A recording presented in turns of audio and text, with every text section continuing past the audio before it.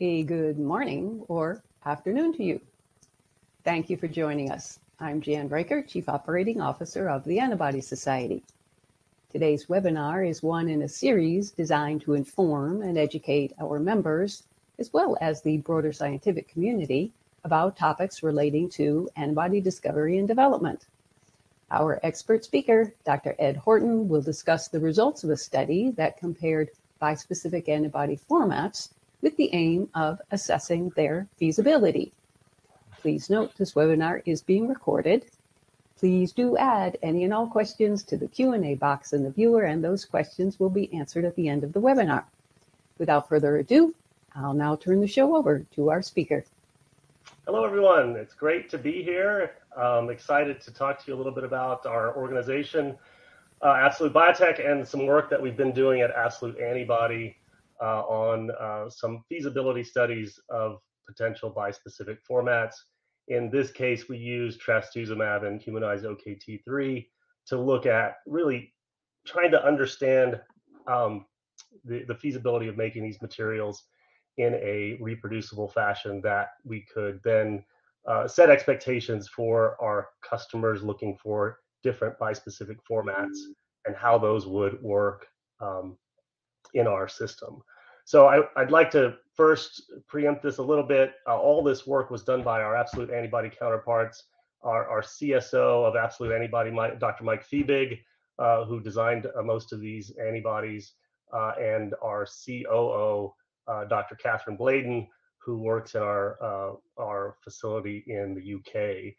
I am cautiously representing them in this presentation, but they are the true experts in the formatting and the production of these materials, and I'll do my best to share with you their results and fundamentally what we found with these bispecific formats. Okay. So briefly, Absolute Biotech is a new organization. The organization was founded in September of last year, and what it actually does is bring together 6 different organizations that are really devoted to the curation of antibodies. And what does that mean?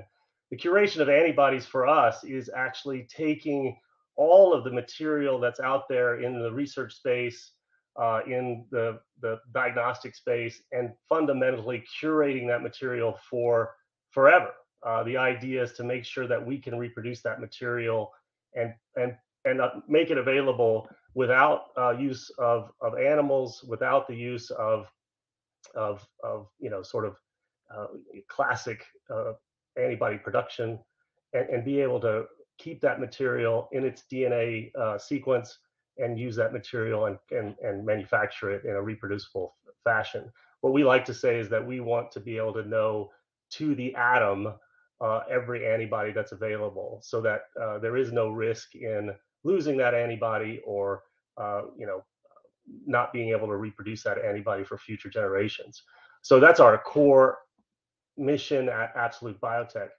The different brands you see here are devoted to different components of that strategic vision. Absolute Antibody, which is the focus today, is the experts in antibody engineering and recombinant antibody technology in cell-based production of our antibodies. Carafast is a really almost a philanthropic organization that takes research grade antibodies, research grade materials, cell lines, and in academic settings, and puts those into a way that they can be marketed and sold as research tools. Nordic Mu Bio is a really interesting organization. It's founded on flow cytometry reagents, some really best-in-class flow cytometry reagents at Nordic Mu Bio. LS Bio is a company based in Seattle that is really foundational for IHC validated antibodies. They have over 1 million antibodies in their collection, and many that are some of the highest quality for IHC, so immunohistochemistry. Exalpha, again, reagents and kits for antibody research, and Everest, which is still making goat polyclonals. We're actually in the process of migrating those goat polyclonals, as I said earlier, and curating those goat polyclonals into doing their sequences, and then taking those sequences and producing those recombinantly, so we no longer actually use the create an animal-free system. So we are migrating our Everest polyclonal antibodies into recombinant technology. So we're trying to be good stewards of our own mission statement to take those antibodies and migrate those into our recombinant platforms. So Absolute Biotech, again, collection of organizations. We all represent sort of the same vision and mission, which is to be antibody curators, but in various stages of that journey. So again, we offer a massive catalog of antibodies. You may not be aware of our entire organization, but you've probably heard of all the antibodies that we offer. Again, we have ELISA kits, IHC antibodies, as I said, with LS Bio. We focus on functionally most of the key research areas in cancer immunotherapy, allergy, neuroscience. I encourage you to get in touch with us if there's a research area that you're interested in. I often say that we're probably one of the only organizations in the world that can either provide an antibody or actually make an antibody for your research needs. So my colleagues don't like when I say it, but I often say if you can dream it and the biology allows it, we can make it. And I think that's a really powerful vision that we have. And again, recombinantly animal-free. Again, recombinant engineered antibodies, I'll go through today, talking to you about the engineered antibodies that we did, these bispecifics that are really becoming the functional, most common candidate for drugs that are being used now. So specifically, as I said, Absolute Antibody is our recombinant engineered recombinant technology center. It's based in the northeast of England. I highly recommend if you can get there. It's a beautiful place. Recommend in the summer or late summer. It's a beautiful area near the coast. Winter is not so friendly, but it's a beautiful area to go visit. Again, the company vision for Absolute Antibody, the division of Absolute Biotech, is to make recombinant engineered antibodies accessible to a very large community. We service the globe. We're happy to take, and work with you and create materials across all research areas. It's been around for almost, more than a decade, and now is functionally part of Absolute Biotech. Again, we have high throughput. Some of the services we offer is hybridoma sequencing, recombinant expression and purification, antibody engineering, which I'll talk about most of today, and humanization. Again, there's very little that the engineering team in the UK can't do. And again, I often say the only limitation is the biology. If nature doesn't want it to happen, it's really hard to make it happen. But I think the team there, if it can be done, will actually do a great job of it. And it is true. If you just let me know, contact me. We're happy to host you and visit the laboratory. We often do host our clients at the facility. It's like I said, it's a great place to visit in the northeast of the UK. So again, Absolute Antibody expertise. It's really wide ranging. We have a significant number of catalog antibodies. I think we're up to almost 25,000 recombinant antibodies that we can use. We can sell off the shelf, so you can order those right away. If you don't see something that suits your research needs, of course we have a team that can help you create one. We serve all markets. Again, we've been diagnostic research. We really do try to create the antibody that fits your needs. The catalog antibodies are available off the shelf, as I said, different isotypes, different species, different formats. Again, if we don't see something that fits your research needs, we can of course make it. And to date, and I'll show you this in a bit, we've made now over 200 different formats. So you can see the different types on the top right, subtype switching, species switching, isotype switching, and reformatting. It really does.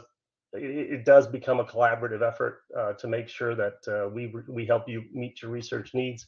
and that is dependent on the conversation. So having a conversation with our team to make sure we address what you're actually looking for. So today's topic is bispecifics. The bispecific market is really ramping up. Just a month ago, we had a new clearance for a bispecific. So there's 5 approvals in the last 2 years. There's more than 20 platforms. You can see all the different acronyms on the bottom left there of what different antibodies and bispecifics, these are specific to that format, are actually in clinic or in trials, and how many are actually been approved. So you can see that the pipeline is quite large for bispecific formats, and you can see the different formats on the right-hand side. And I'll go through some of so you can see the IgG scFvs, the knob and hole, cross nabs, heterogeneous nabs, dual bodies, tandem SC darts. I mean, all the different formats. Functionally, there's a different format for all the different disease states that are being treated.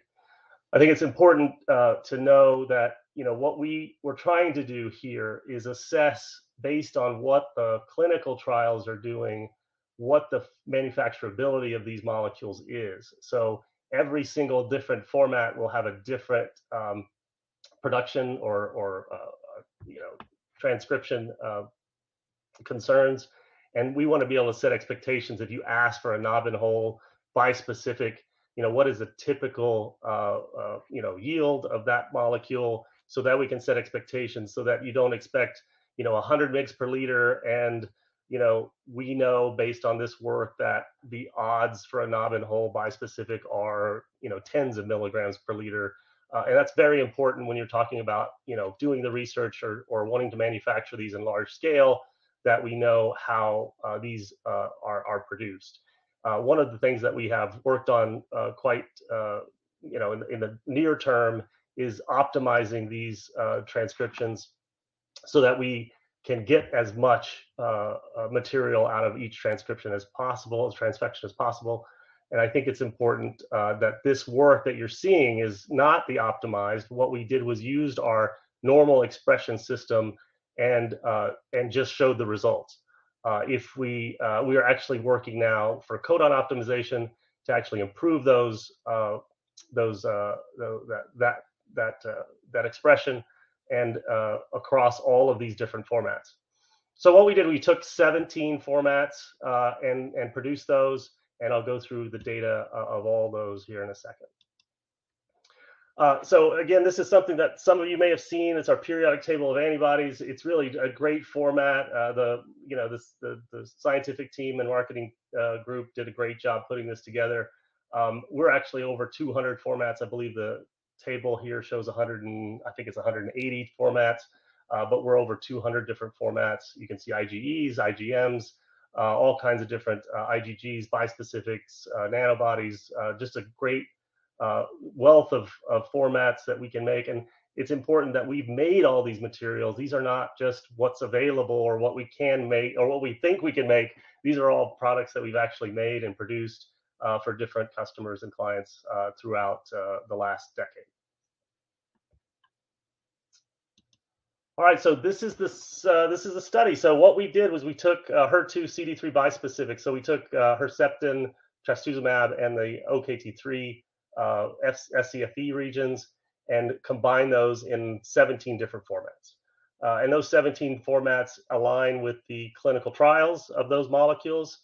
The most common one being just a bispecific or a BiTE molecule, but you can see all the different formats there. We label them bispecific AV1 through 17, and they fall into functionally 6 different groups: 2-2, 2-1-1-1, 2-2 fragments, 2-1 fragments, and 1-1 fragments. Again, these align exactly with what's in the clinical trials. We didn't just make these up. We wanted to make sure that they aligned with what people are using and doing every day. The other thing that you'll see is these FC null. That's our proprietary absolute antibody silencing technology. In the R&D controls, we just use the LALA mutation, but it's important to know that FC null is our own silenced technology, so point mutations that render the FC null or inactive. Okay. Oh, and by the at the end here, we're working with Sanquin to actually do in vitro assays, cell-based assays, to look at the activity of all 17 of these molecules. That data is still pending, but as you can imagine, with 17 different antibodies, it takes some time, and we hope to be able to present that data in the near future. But I'll show you some preliminary data at the very end of the talk. So onto the expression. It's very, you know, it seems pretty obvious, but the native parental monoclonals express very high, over 100 mg per liter, or close to 100 mg per liter in both cases. We did this on a pilot scale, so only 80 mils. So you can see the yield at the end was only 5 and 7, but we just used these as controls. We weren't trying to make a lot of material. And then the other control was the N-terminal OKT3 and the C-terminal FC OKT3, those two molecules on their bottom left. So just to make sure everyone's aware of the sort of the yellow SCFVs is the HER2, and the, I guess that's purple, is OKT3. That's the SCFV for OKT3. So you'll see that throughout the presentation that we, and the blue is the FC region. So parental monoclonals have parental comparable expression. The IgG1s in the controls, we just use the LALA mutation. We didn't use our R null FC silent mutation. It's just a little bit different, but we did do that to reduce FCR binding. We did use the CD3 as the SCFE on both the biospecifics to use those as antigen targets. And we did humanize the OKT3 to create stable SCFE. You'll see in our ELISA data that we used our CD3 antigen for all of our ELISA data to confirm binding. And then, of course, the cell-based assays is coming through our collaboration with Sanquin. So our first set of data is bivalent FC null. Again, FC null is our proprietary FC silent technology. Bivalent, bispecific designs. These are the most common ones. These are the ones that are most commonly used and are functionally the ones that are approved for clinical use. Bivalent bispecifics with different OKT3 SCFV placements really have a dramatic effect on expression and aggregate levels. So you can see here that when we went to the NC SCFE knob and hole heavy chain, we see 14 mg per liter, and with just the N-terminal SCFE heavy chain, we see up to 200 mg per liter. So we're talking about a 10-fold almost, 15-fold reduction in yield based on where the SCFE is attached. So there is a dramatic effect on the yield based on the different formats being used in these 2x2 bivalents. Of course, the BAB1, as I mentioned, the top left there is the most common format used. It is one of the higher yield formats, and so it's a good candidate if you need a bispecific. So, and then you see on the EC50 the nanomolar. So those are the ELISA data. They all bind relatively strongly to the CD3 antigen. And of course, again, we're doing functional studies as we move through with all these different molecules. All right. So the 2-1 FC null bispecific designs, again, we take one SCFE and attach it to the different FC regions. And you can see that the yields are relatively good. I think they're in the average range 79 to 27. Again, it has a drastic effect when you move the SCFE either on the N-terminal or the C-terminal of the FE of the FC. Sorry. So I think it's really important to know that as you move the SCFE around the framework, it will have a drastic effect on the different yields. Again, we see good binding of all these molecules to the CD3 antigen, and I think it's important depending on what your research goals are and how much material you'll need to determine what molecule you're interested in producing. I think what's clear in most of this data is that it's ideal to actually make several different formats for your research goals, and get the material that you want to test that material for your assay, and then we can optimize yield depending on the material that works best in your assay. The 1,1 FC null bispecifics, you can see again the XmAb, the CrossMab had the lowest yield. It's actually very difficult to make that material, so that one is one that we would want to definitely engineer and see if we can improve the yield. The heterodynamic dimeric bispecifics were really well. They're produced well, but the yields are actually quite low for the CrossMab material. And you can see that at BAB11 that there's a significant number of homodimers there that impact the yield of the final monomer.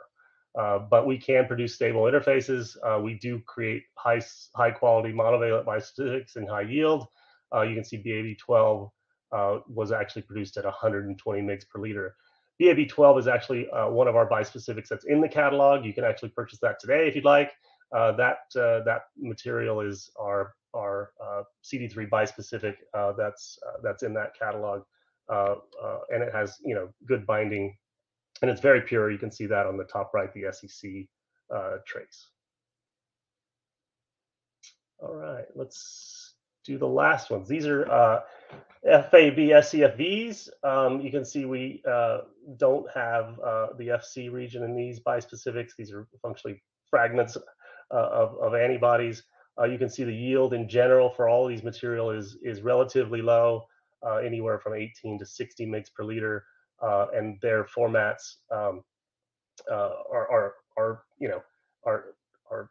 a little bit more tricky to make, but they do produce good binding and good yields for the most part. We can get you enough material to test. So non-FC bispecifics using the scFv or tandem scFv designs, we made them successfully. A novel dimerization domain was used to create the FEB2 design. So we did do some engineering on the dimerization domains to get these formatted. Interestingly, the scFv attached to the C terminal of the FAB heavy chain produce higher yield than the C terminal of the light chain. So it does matter where you put these, whether it's on the heavy chain on the C terminal of the light chain or the heavy chain. So it's really about taking these molecules and understanding that the biology kind of determines the yield. We do our best with our expression system to improve that yield. But when we get yields that are relatively low, we can actually do quite a bit of engineering to improve that yield. Again, it just depends on what your research goals are, and functionally talking to us and working with us on the molecule that you need for your research. All right. Okay. And I know this was scheduled for an hour, but I'm happy to take questions at the end. But in the end, we produced over 200 different engineered antibody formats. Those are all the formats that are in that periodic table, including, of course, the bispecifics that I mentioned today. We did 17 in this case. We used the clinical, trials to model those 17, and using, of course, two of the most common monoclonal therapeutics out there, trastuzumab and the OKT3 antibody. We found that FC-containing formats and the placement, especially the placement of the scFv, can influence the expression dramatically. You saw ranges from 4 mg per liter all the way up to almost 200 mg per liter. So you can imagine that when you set up an expression with us, depending on where the scFv might be placed, we're going to get a very different result. I think we let the biology and the science dictate, what we do next. But I think through collaboration, we really work hard to make sure that we give you the best material possible. And functionally, if I truly believe this, the laboratory, if it can be made, we can make it. And if the biology allows it. The knob and hole mutations in FC have been used widely for heterodynamic FC designs. We use the knob and holes, a common knob and hole design These interfaces allow for heavy chain and light chains. They're absolutely critical for success to make sure you get the right molecule, the bispecific molecule you're actually looking for. So the knob and hole mutations work very well to do that. Again, the functional characterizations are ongoing. You can see some very preliminary data on the right there using, I believe that's flow cytometry, to look at cells and the impact of these bispecifics on CD3 activity. Just to restate, Absolute Biotech is the large organization. Absolute Antibody is our laboratory that makes these custom engineered antibodies. It's really, you know, the facility is fantastic. The team is fantastic. I can't say enough about Dr. Bladen and Dr. Fiebig. They are just incredibly passionate about this technology and the use of the recombinant technology to help really curate antibodies across time. As the founder once said, we want to keep these antibodies in perpetuity. So forever having these antibody and antibody sequences.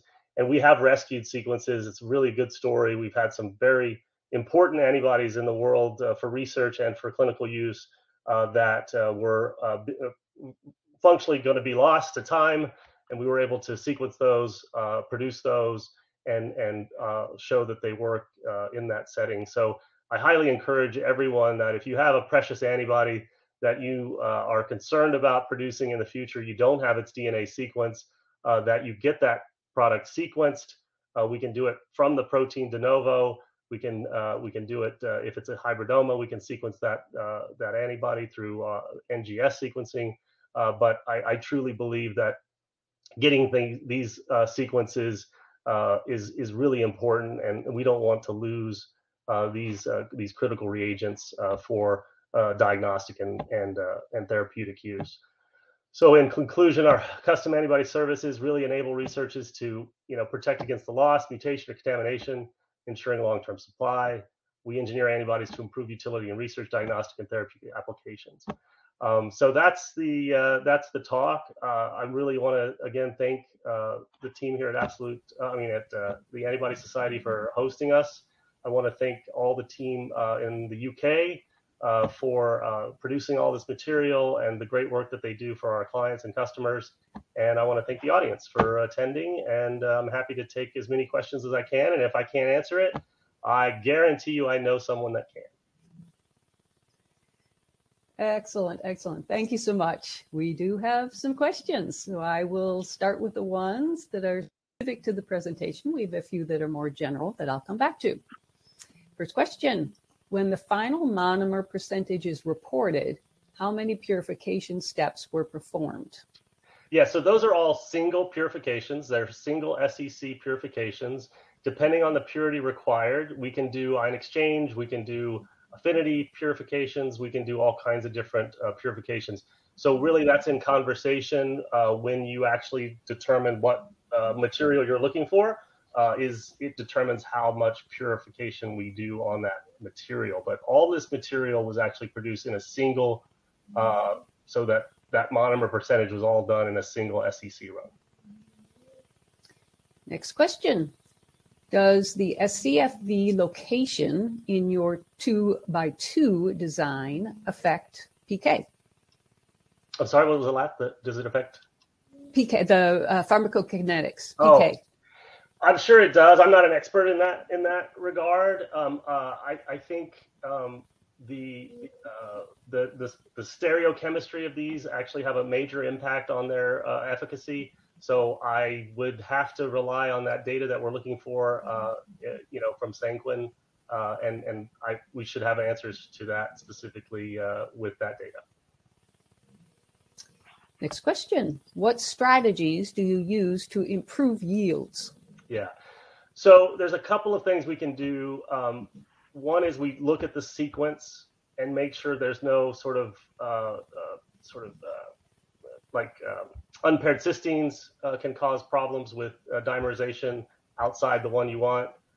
We look at another feature that we're exploring, which has actually had some very good results, is codon optimization.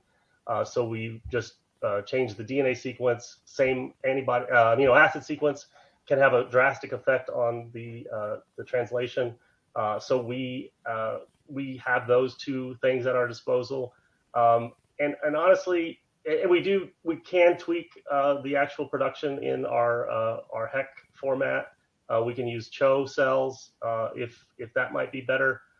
So there's quite a few things we can do. And again, as I say, sometimes the biology dictates how much yield there is, but we can do quite a few things to improve yield. But right now, we're seeing actually some really good results with the codon optimization, as I said, that allows us to do to get higher yields. It's not always guaranteed, but those are the two things we can do.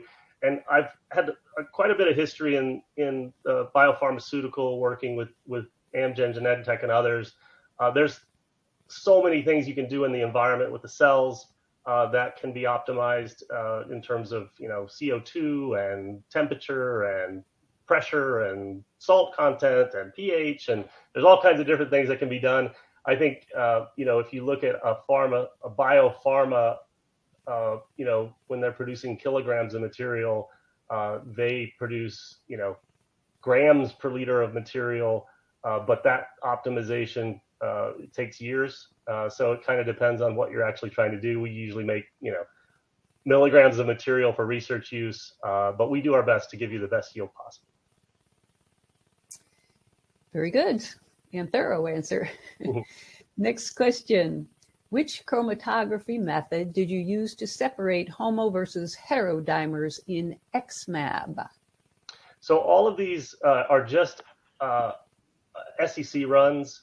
The assumption is that the knob and hole would actually remove the homodimers, but they also, most of the homodimers have a different molecular weight than the heterodimers. So it can be tricky if they're the same exact molecular weight. Then we use an ion exchange column or an affinity column to actually pull those out.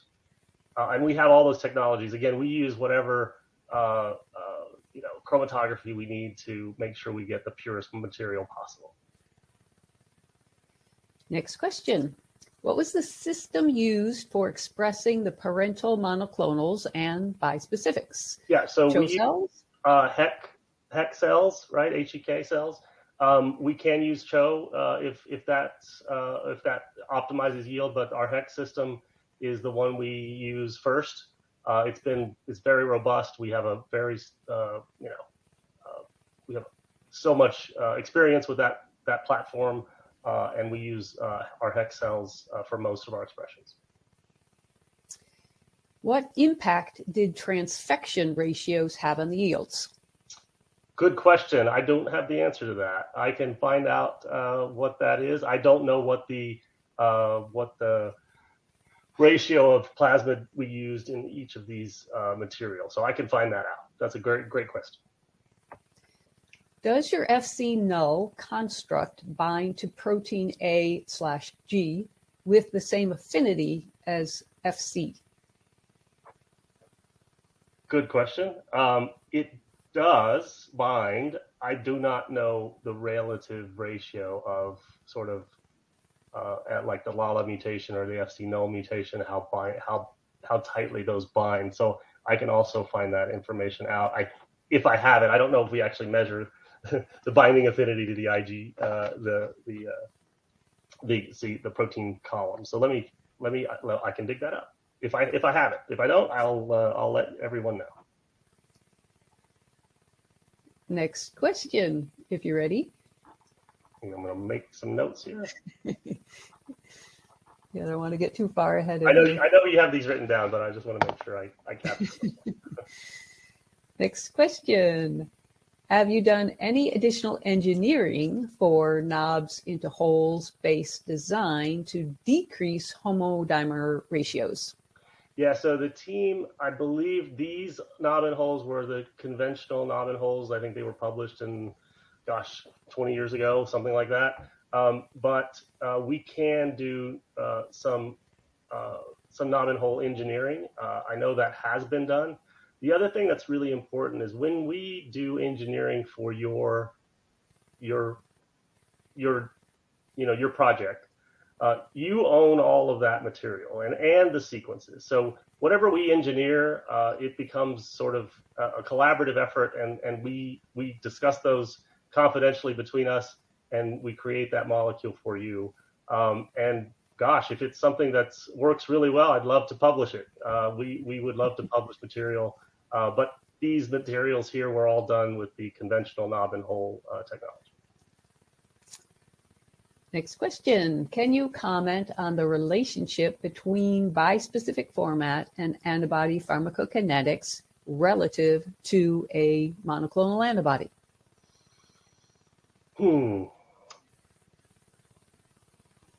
That's probably another seminar.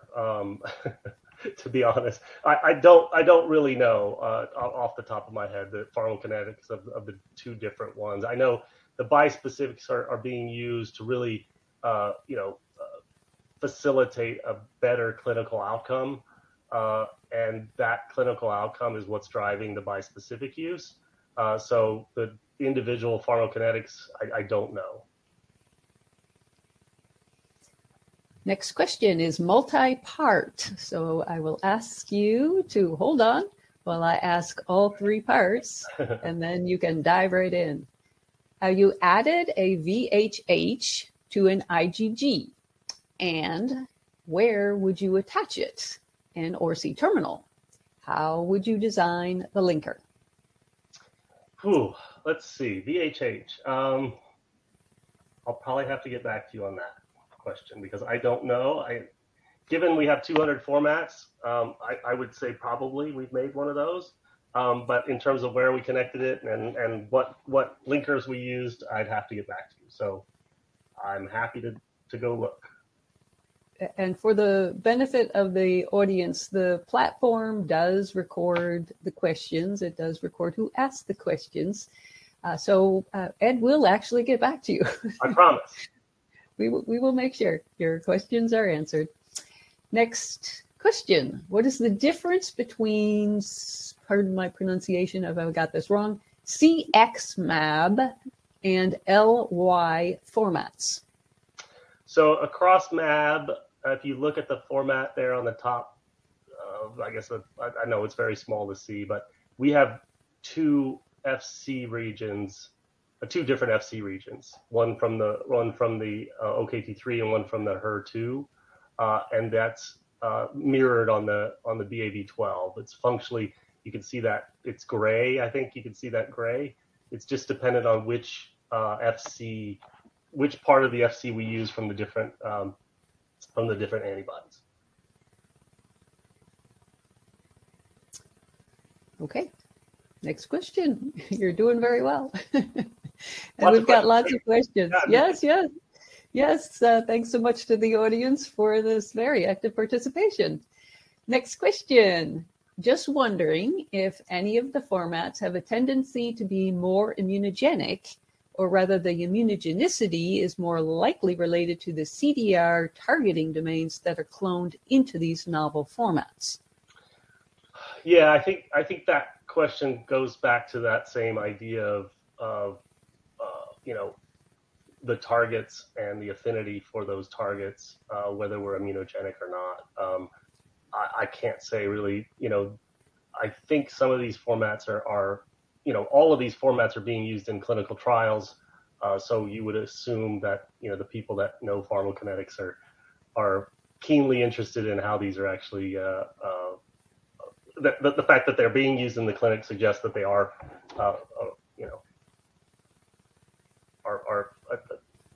well established for their targets. But we haven't done any pharmacokinetic data. I mean, functionally, we provide the material, and you tell us if it works, and if it doesn't, we engineer it to hopefully get you the answers you need. Next question: does the format impact solubility?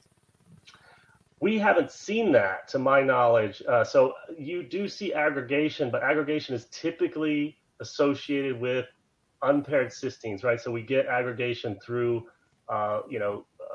dimerization or impact through cysteines. These formats are very stable. We do see sometimes a pH sensitivity for antibodies, so they will precipitate at a given pH if they're close to their PI point. So we do work with people if they find one that tends to aggregate. If it's not free cysteines, it's oftentimes a pH dependent component. But none of these formats, to my knowledge, had any issues with precipitation.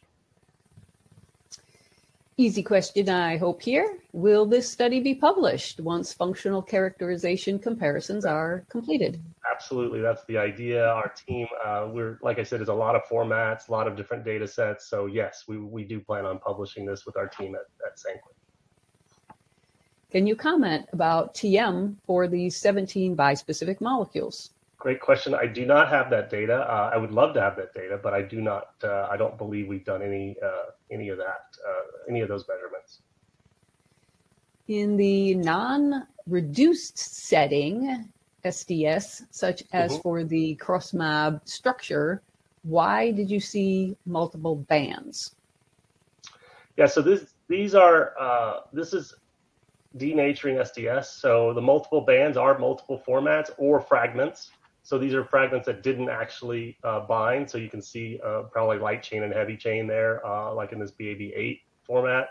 So you can see that we don't see, the material we pull out is the largest molecular weight.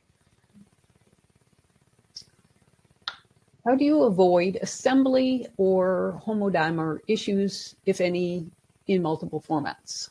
Yeah, I mean, that's the technology, right? The light chain and heavy chain, if they're in one sequence, are designed, they're transcribed in one chain. The assembly of a typical antibody is heavy chain, light chain interaction with cysteines. If they're heterodimers, then you have to use the knob and hole technology. The knob and hole technology ensures that you get preferential binding with its heterodimer partner. Now, it doesn't exclude the fact that they can bind, as homodimers, but the majority of them will bind as heterodimers. I think it's a well-proven technology, the knob and hole, and it does produce a high percentage of heterodimers. Next question. Are there any IP restrictions for the SCFE FC formats? So this is a great question because we do our best to be agnostic. We don't, functionally, we don't want to know what the material is. You tell us what sequence you want to run, we'll do our best to produce it. So the IP question functionally belongs to whoever requests the material, because you're the one actually using that material. If it's a published sequence, of course we can share that, but we don't share our sequences or your sequences with anyone.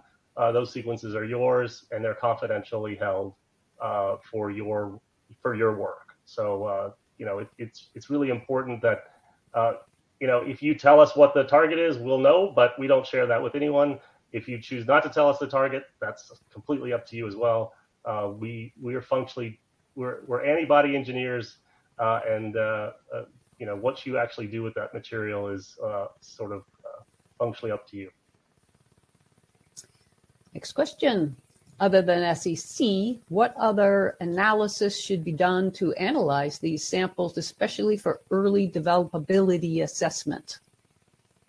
Yeah, so there's a ton of different techniques to characterize antibodies. I spent most of my career using or helping people with those technologies. It kind of depends on what you are looking for. Of course, there's one of the techniques that I used for almost 2 decades is capillary electrophoresis.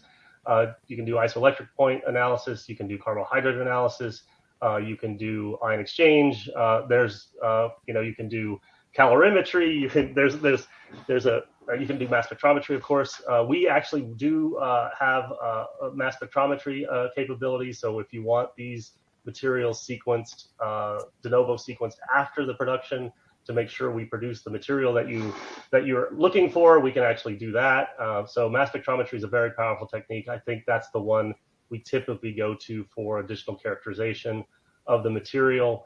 But as far as purity and separation, we use mostly ion exchange, affinity, and as all these slides have, SEC. Can you comment on possible applications of bispecific antibodies in immunoassays or diagnostics?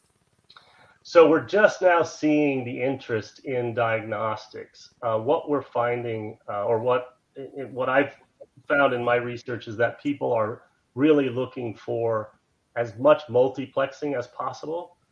So the ability to do multiple targets in a single assay. And these bispecifics would lend themselves to that, to do multiple targets with a single antibody in a IHC assay or flow cytometry assay, something like that. So that's where we're seeing interest in sort of the IHC diagnostic space. Diagnostics love multiplexing because it cuts down costs and it improves sort of the readout, what information you get at the end. Back to a technical question. Again, a multi-part one, so please I'm not doing hold very on. well on the multi-part ones, but I'll keep trying. Have you tried different orientations for SCFEs? Next part of the question, via linker VH or VH linker VL? And have you seen differences in stability or expression yield? So another good question. I think we have used our linkers that we typically use. So we have a sort of a common linker that we use for our bispecifics and our technology. I'd have to look to see if we've used different linkers to improve yields. I don't know the answer to that. So I'd have to go back to the team to understand linkers and yields. I don't have the answer to that. That's two questions on linkers that I do not know. So I will brush up on my linker information. Yes, again, to the audience here, the questions are recorded. I will endeavor to impose on Dr. Horton later to write brief answers to the questions so they can be made available to everybody. And we'll see if he is amenable to that. I'll do my best.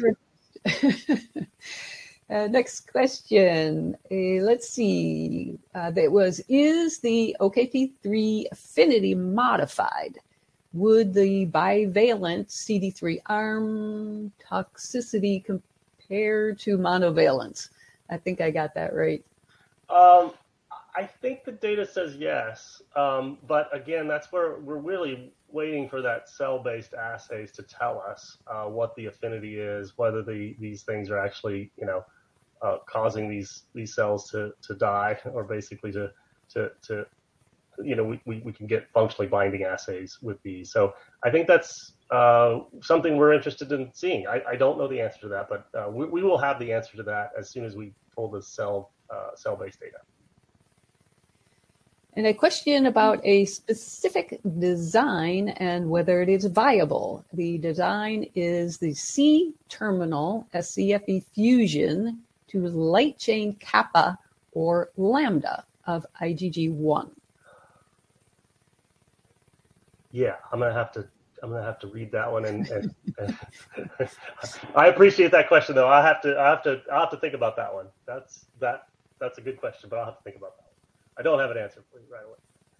And another question about when to use IgG1, IgG1 null, or IgG4 isotypes in a bispecific design. Yeah, that's just completely dependent on what sort of your end goal is. IgG1 and IgG2 are functionally the easier to make. We've made most of those, but IgG4, it's all they're how they're constructed. It's really, that becomes a conversation, honestly. The team has a great, sort of background in which molecules the production of those molecules and what might work best. It really depends on what you're trying to do. So I think it's important, again, that when you want to make a molecule, we talk to you about the application, what you're trying to do, what the results you're looking for, and then we can engineer the best molecule for you. We can make all those formats. It's just dependent on what your end goal is. Next question. What molecular cloning techniques did you use to make all the formats? Gibson, hi-fi assembly, or anything else that you found to be more efficient in constructing them? I will have to get back to you on that. I think there is some proprietary components to the way we make our material. It's all plasmid based. We do make our plasmids in house. We transcribe our plasmids, and then we transfect into the hex cells. I'll have to get back to you on that, and how many plasmids we use, and what I think another question we had was what ratio we put them into the cells. Those are questions I don't have the answer to, and some of that might be proprietary, but I'll get you the answer as much as I can. Next question. Is there a reason that this study did not include the dual variable domain, also called DVD format? Yeah, I think what we tried to do is really just took the formats that are in the clinical trials. We did not, we could make all the material that's makeable, but we really did tailor this study based on what's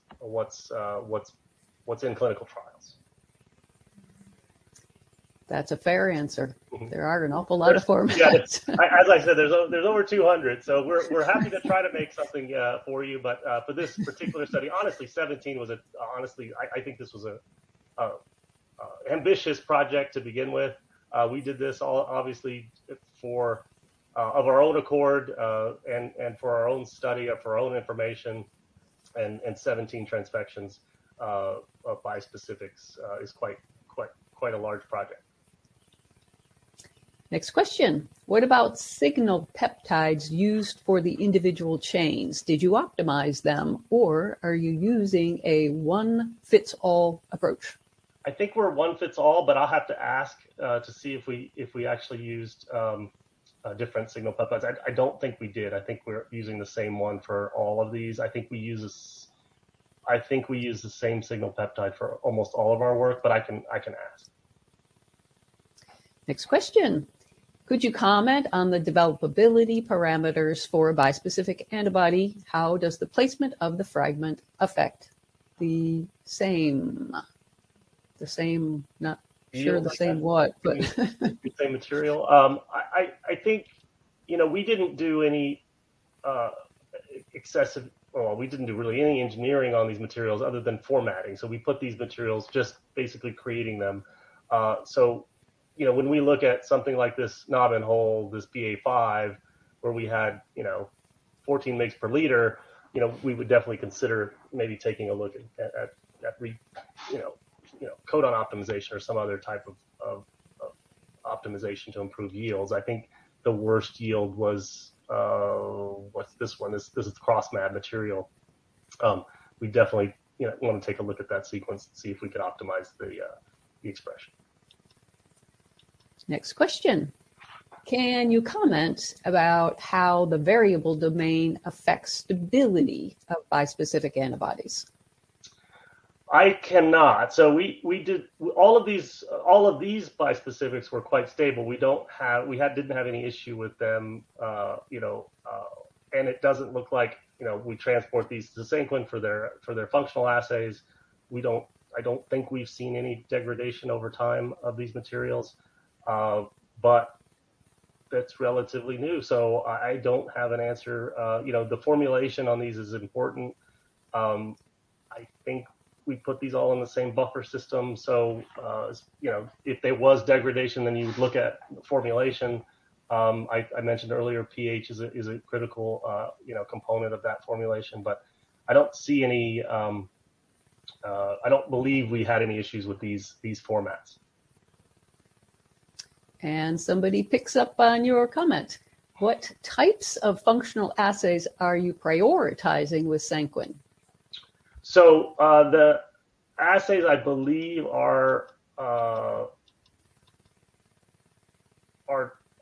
CD4 positive cells, CD8 positive cells. You can see the data. I know it's very small there. So we're looking at programmed cell death and functionally the cell death of those cells when they bind these antibodies. So I don't have any more data, but what's shown, but hopefully we'll have that data soon. And the last question, unless somebody else comes up with another one, the last one had to do, oops, somebody did come up with another one. Oh, you are so fast. The quick one, you might have already really kind of addressed this as best you can. The question is about immunogenicity of bispecific antibodies in general. Yeah, I mean, I really couldn't speak to that too much. I mean, I think, again, the way we chose this study and chose the 17 formats were all clinical trials. So the folks that are studying these materials and inherently, tied to their functionality have said that they're, going to work. Otherwise, all the millions and millions of dollars being spent on their, their clinical use probably wouldn't go very far. So I'd have to, rely. The teams that are doing those in the pharma industry would know best. I don't. And honestly, that, we're antibody experts. We will produce the material you ask us to produce. We will optimize the material that you ask us to produce. The science in terms of what these antibodies do and what they do in your system is, up to the science and the biology that you're trying to work with. Another couple of quick questions here. The structure of bispecific antibody 12, is there a cross-mab VLCH1 following both scFvs? I believe so, but I'll have to get back to you on the exact sequences there. Okay, and what I think will be the final question, somebody is asking you to pick your favorite child. My favorite child. which of the bispecific antibody formats has impressed you the most? Well, there's a visual component to these things. We've all probably seen the 3D structures of IgGs and immunoglobulins over time. I think I just love the classic format because it's I can see the 3D structure in my head rotating around. So I'd have to go with the classic number one there. All the other ones are sort of if they work, fine, but I like the first one. Okay. And I keep telling you this is the last question, but now we have another last question.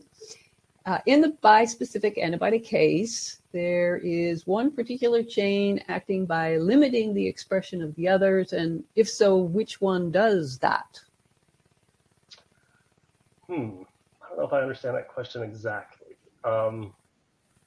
Does it limit the expression? Is that what the question? Sorry. I think so. Yes, I think there's one particular one chain limit the expression of the other. I don't think so. That's a great question, though. I don't know. I would assume that they're made relatively equally, but that kind of goes back to that question about plasmids, right? When we think about did we add the same one-to-one ratio of plasmids, depending on their efficiency of transcription. I think so, but I'm not sure. So I'd have to ask, and that's now I think the third sort of variant on a similar question on whether we actually add different ratios of plasmid to improve the number of heterodimers we get in the system. I'll have to ask that question. I don't know. Okay, and yet another last question. This is like the sixth last question. To the bispecific antibody 1, did you have any expression low yield issues? No, I think that's the one that actually, so it expressed at 80 mg per liter. I think, anything above 50 is considered, I think, pretty good. And again, we didn't do any massive optimization of these to improve the expression yields. But I think I would say that that's pretty good at 80 mg per liter. Excellent. Okay, audience, going, gone. Last chance. Nobody takes me up on it. That really was the last question. I do really want to thank everybody and their attendance. Questions are great. Again, I'm happy to try to help. The team is I can't say how passionate they are about this topic. They truly believe that we're making antibodies for the greater good. I believe that, and I think this organization is ready to help you do what you need to do. Thank you very much. In concluding, I'd like to thank Dr. Horton for providing insights on the feasibility of various bispecific antibody formats. And I thank you, audience members, for joining the webinar and for your very active participation. An on-demand version will be available in about a day. I'll send a link to it via email to everyone who registered. Please do feel free to watch this or any of our on-demand webinars when it's convenient. Thanks again, and have a great rest of your day. Thanks, everyone.